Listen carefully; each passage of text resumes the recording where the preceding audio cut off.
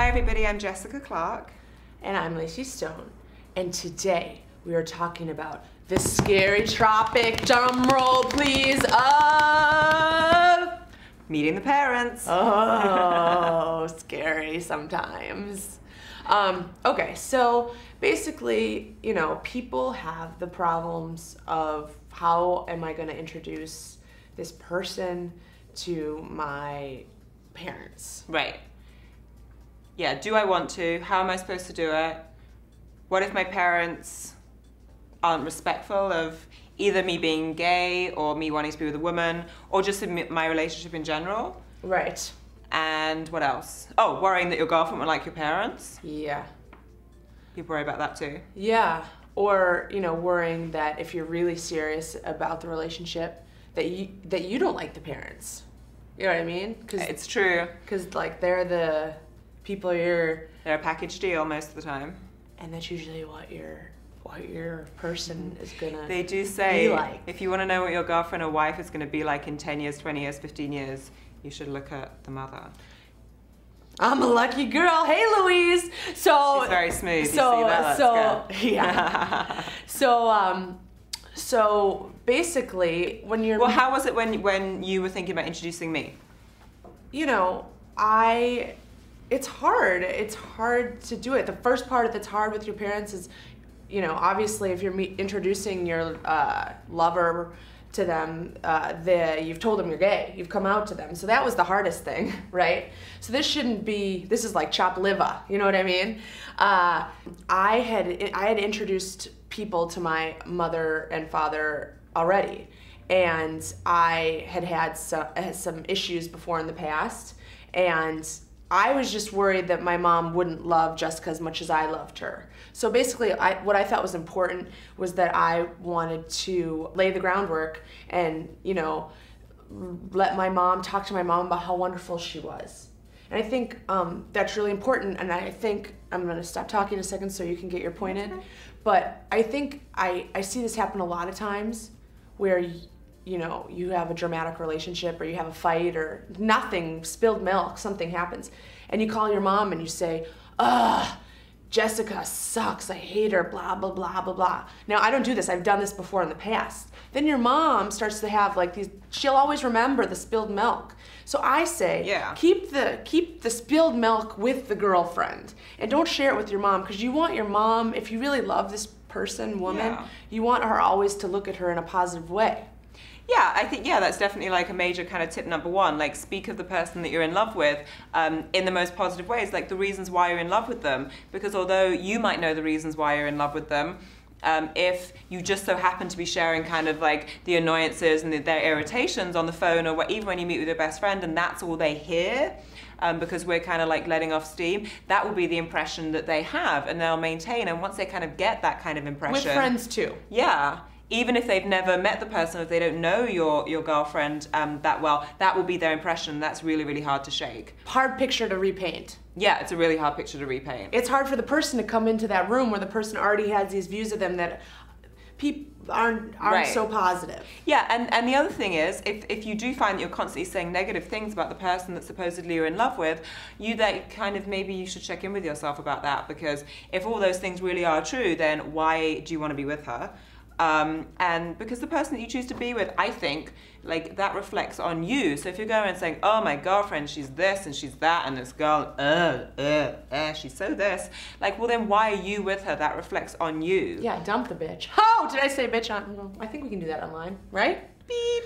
Okay, so in terms of that, Jessica threw me in there right away. Like, it was awesome. Her mom lives in Ireland. Right, I'm English, she lives in Ireland. And I really loved, love not in the beginning, because, you build love and trust and all that stuff. But I really liked her. Right. And I was like, you know what? I would like to meet her mom just to know, hey, if I don't get along with her mom, probably not going to work long term. So, yeah, and my attitude was... And her mom's super open-minded. Yeah, I mean, not that everyone in Europe is open-minded, but I'm from London, and it's pretty accepting, and my mother, is part of the swinging 60s and all that kind of thing. So I knew that on principle that she was okay with gay relationships and me being gay.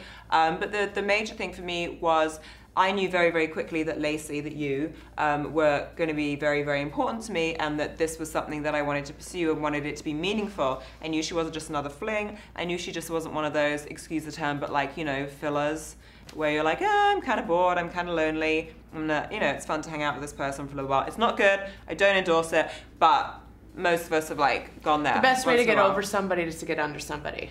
She said that, not me. Well, I got it. I from would you. never say that. No, so for me, I was like, okay, well, I really want these two women to meet. These are the two most important women in my life, and I want to see how they do with each other. I wanted to see how you would handle her. My mum is kind of a little unconventional. You're a little unconventional, and I'm like, this is either going to be amazing or it's going to be a disaster. No, so it was great. You know, we totally got along, and it was like, you know, there's a new show on ABC called Modern Family. That's what it was. It was fun. Yeah. But the bottom line is, you know, if you so speak well, always speak well of the person. Speak well of the person. Good points. Find out, like, ask your girlfriend, or like give your girlfriend, if you're introducing your girlfriend to your parents, give us some pointers. Like, what do they like to talk about? Yeah, what do they like? Like what makes them happy? Don't talk about this. Right, exactly. Like, give them things. Don't swear in front of my mum. Like, you know, like Lacey's mum is a lady, so I knew like not to rock the mini skirts. I knew like I dressed very appropriately. Like I wanted to create a good impression. Study on them. You know, prepare. Right. My mom likes interior design. Yep. She likes, you know, pretty things. Yep. She likes tennis. She Yep. likes me. There you go. There's some topics, you know. She likes modeling. Easy.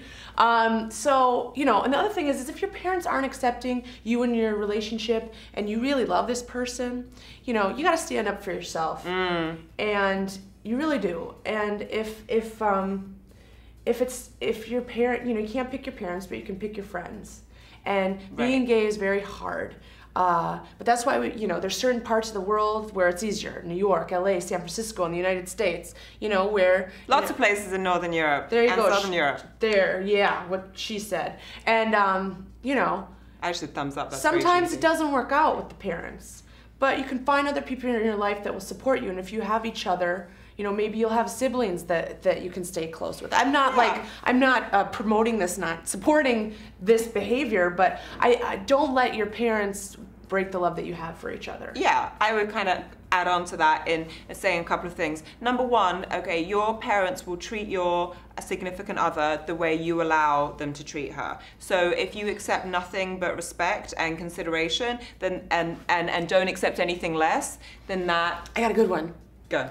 And maybe they won't like her immediately, but life is long. Maybe in a couple years they'll learn the lesson and they will learn to like her. Yeah, people are slow burners, and I think slow burners. And I think also, like, yes, it's much more dramatic when you're introducing a same-sex lover to your parents, because you know we have all these different expectations that it's going to be bad or stressful or anything like that. It's kind of stressful when you're in a straight relationship too. Like everybody gets scared. Like it's okay, and lots of people don't. Yeah. Lots of people have trouble with their families and their significant others in the beginning. Like it isn't necessarily just the gay thing. They might verbalize it as that. Maybe you verbalize it as that. Maybe we verbalize. Yeah, they'd be that. freaked out with anybody. They're your kid. Right. Yeah. You're their kid. You're their kid. Right. And vice versa occasionally. So. Depending. Bottom line is, right? We're wrapping it up here. Okay. Yeah. The bottom line is, you know, meeting the parents is tough. You got to prepare. You got to talk each other out. You got to communicate. Communication is the access to a successful relationship.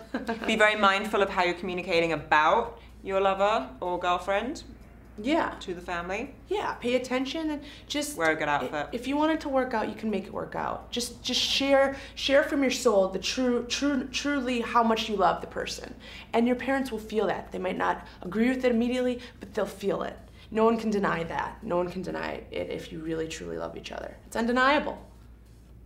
So. What she said. Signing off here. If you have any questions or comments or have anything you'd like us to talk about, just leave it right under there, right under our picture. And tell us your tips, like what worked for you, what didn't work for you, like what should we talk about in kind of future vlogs, what would be helpful, what kind of stories do you want to hear? We are here for you, Totally. And we want to support you in finding happiness in your love life. Have a great day.